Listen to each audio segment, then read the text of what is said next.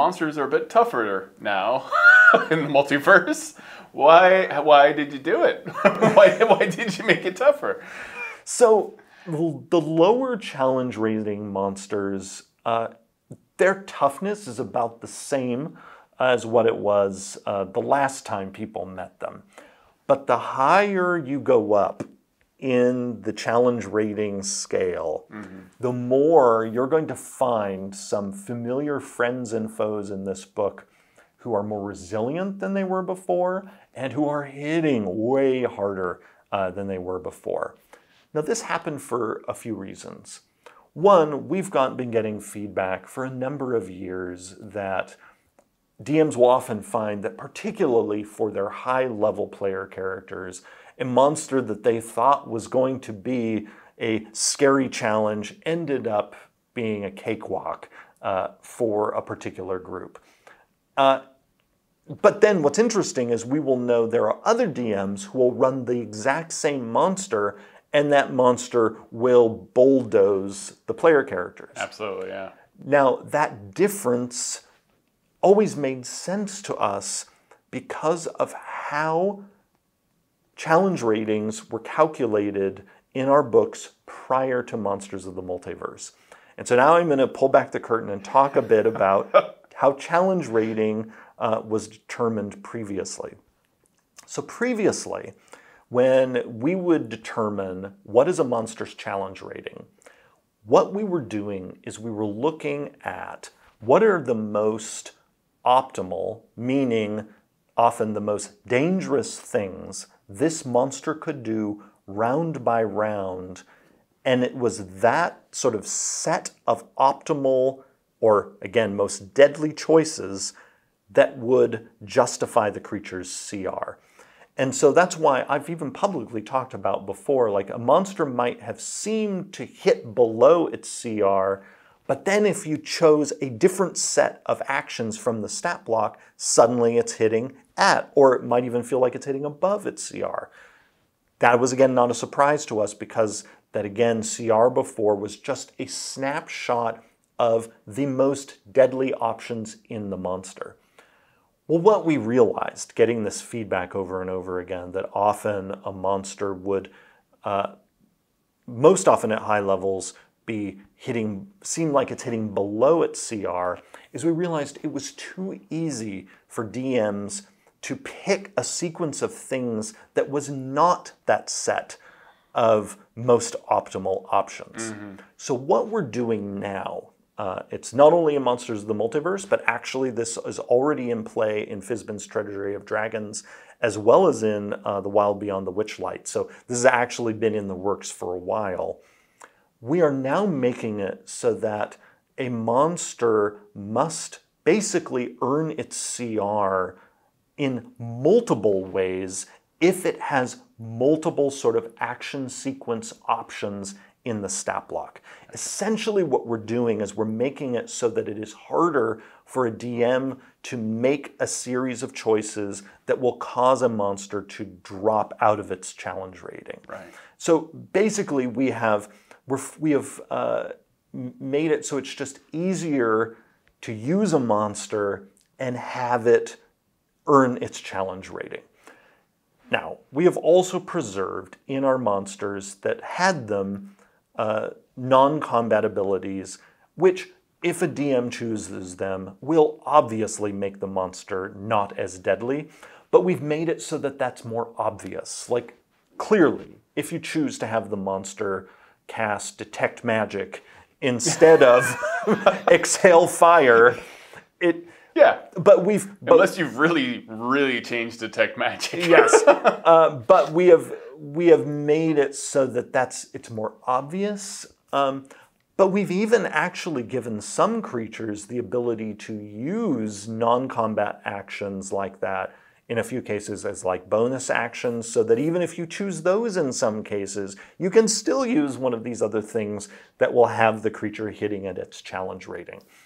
So I think people are going to see less often this experience of like, it says the CR is 11, but it felt more like 9. You're still going to, you're going to find that the monster is going to feel like it's CR more often. But again, DMs still have the option to pick less deadly options, either whether they're in the stat block or simply by using the general combat options that are in the player's handbook.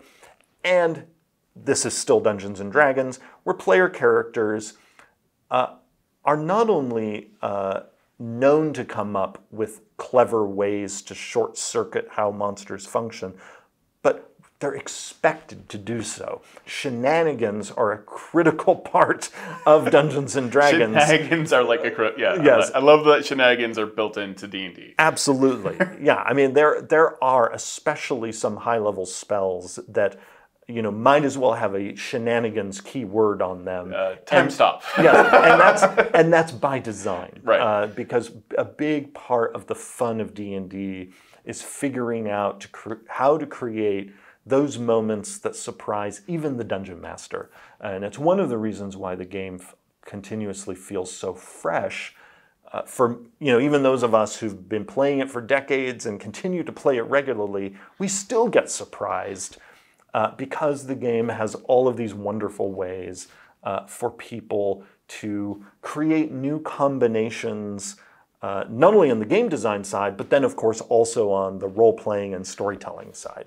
Yeah, there was a particularly absurd moment where my wife was playing her character Whittle, and I had mistakenly handed them a scroll of Trask summoning. So cast time stop, was going to summon the Trask. Everyone was ending like, oh, summon the Trask on top of our enemy. And then steal their stuff, like the moment, figuring out delay blast fireball, and then the moment I steal their stuff, I've interacted with them, and then Trask falls, explosion, boom, all of it, just a nightmare, and I did not see that coming. And you probably loved that you didn't see it coming. Yes, yeah, it about melted the CPU in my brain, but yeah, it was hilarious. Yeah. Those are the moments in D&D I think people love the most, are when the players get to figure out something sneaky, especially for a dungeon master, right? Yeah. Now, something else about this book that I love, and this is I think of this as one of my more nerdy things that I love about it. It's not about actually any of the individual monsters or any of the playable races. It's the fact that we have re-alphabetized the monsters. It's true. And we'll be doing this in our books more and more. It's a small thing, but anyone who's listening who's a dungeon master like me knows that sometimes you'll reach for a book and you'll be like, all right, I want to use Zugtamoy. And you might just, it makes sense. Go to Z. Go to Z. Not knowing, like previously, well, no, you needed to remember that Zugtamoy is a demon lord, and Zugtamoy is actually filed under D. So in this book, Zugtamoy is under Z. There are still a few little groups where, a few monsters have been filed, but for the most part, you'll find the creature, near the letter that's at the beginning of its name. And so I love that about the book. Again, this goes back to this theme of making things as easy as possible for our DMs and players to use. But even further, the NPCs that appeared previously in the Volo's Guide appendix have also been alphabetized into the book. So if you decide as a DM you want to use the Bard, you're going to find the Bard under B and not have to remember that the Bard is actually at the back of the book in an appendix. A part of doing this, it also meant that all of those NPCs now get their own page. They now have art, because most of them didn't have art before. And it's amazing art. Yes. Yeah, there's a lot of beautiful new art in this book, some of which was commissioned specifically for this book, and some of it we actually developed in partnership with the Magic team for the Forgotten Realms Magic set. And so some of that art appears here. And then it's like, this is one of those, but wait, there's more moments. With the NPCs, we also, because they had more room to breathe, so not only did they get art, but many of them also now have a customization table that accompanies them. So going back to that bard, when you go to the bard, you'll not only get the updated stat block for the NPC, but the bard also now has a table that you can roll on that tells you a particular bard's special type of performance. So especially for DMs who reuse NPCs, you might be, well, maybe this bard was a musician, but the other bard was a poet. Well, we have a table that includes a number of options that the DM can determine randomly by rolling, or just using that list as a set of inspirations for the different bards who show up. And again, you'll find that kind of thing for the Archdruid NPC, the Master Thief NPC.